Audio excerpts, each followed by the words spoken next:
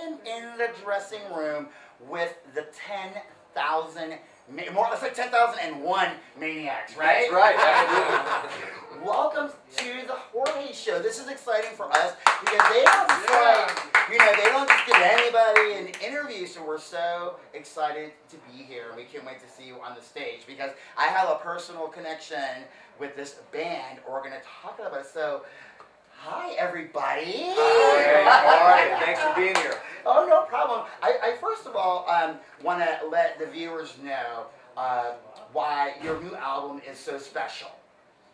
Okay. Who wants to take a jab at that? Well, it's probably special because it's our first album in 14 years.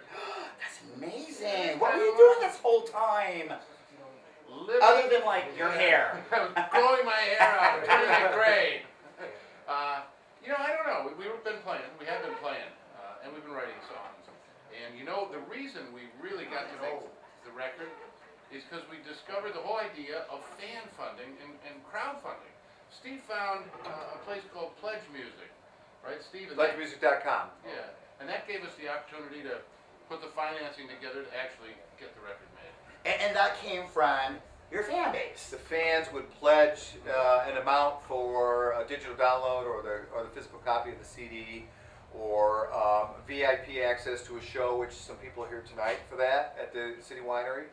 And it helped us finance the production and of the record, and recording and mastering, and all the artwork came from fans basically pre-ordering the album. Mm-hmm. And see, because a lot of people don't really know, of course they see you performing and they think that everything's great, but there's so much to the music industry than just performing on stage. They just think, oh, everything's great, look, they're touring, they're performing, but, is it sometimes difficult, like, as musicians, you just want to play.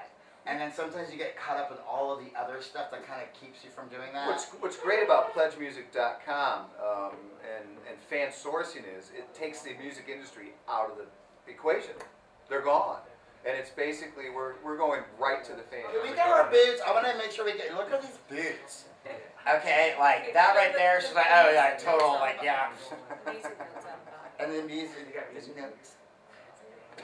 Love that. We're red hot.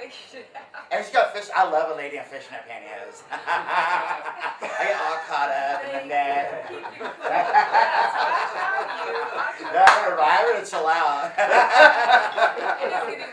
So you're going to get on stage. You're going to blow everybody away. Now, like, sometimes like when you're on the stage and like you play a song a certain way, right? And I always love it when like the musicians kind of change it up. Yeah. But like, have you ever like changed it up without telling everybody else you were going to change it up?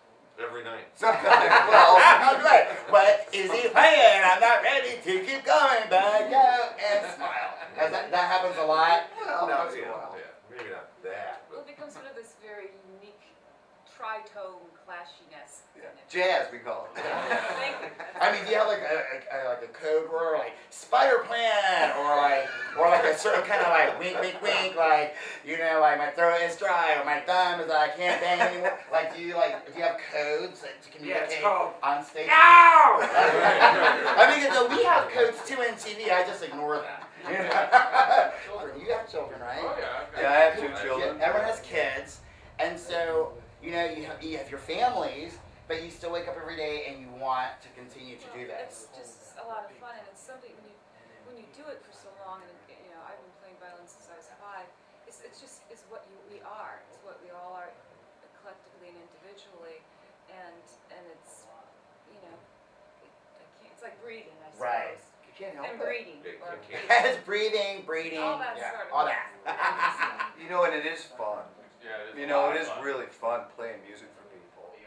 And so Yes. I just want to say Right. from me and the viewers and the people who support us, thank you for all of your support and Equal supporting rights. the GLBT and the community Equal and rights. equality kind of. Absolutely. I think that's fantastic. Absolutely.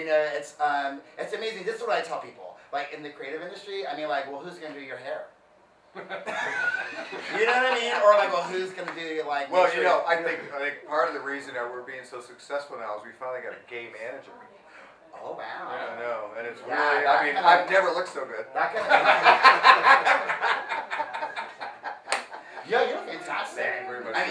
belt probably matches like the shoe. That's like key. Oh, yeah. Yeah, that's key. Except That's for the white key. shirt. You see, accessorizing is the key for men. What is on your watch? Oh, it's a monkey. It's a palm. It's right. Isn't it cute? Like it reminds me of me. I'm like, like a little crazy old monkey. Like, you know, and I can just kind of like. You are watching Happy Hour on the Jorge Show, yes, sir. We can all groom each other. We'll have a grooming party after this. Yes, equality grooming for everybody with this band. You're watching the Jorge Show, and I'm having Happy Hour, the happiest of hours, with the 10,000 Maniacs. And I'm going to say 10,001 because I want to feel like I'm a part of their family too. You are. And have a great show tonight. Welcome to City Winery, and without further ado, it is my pleasure to bring out 10,000 Maniacs.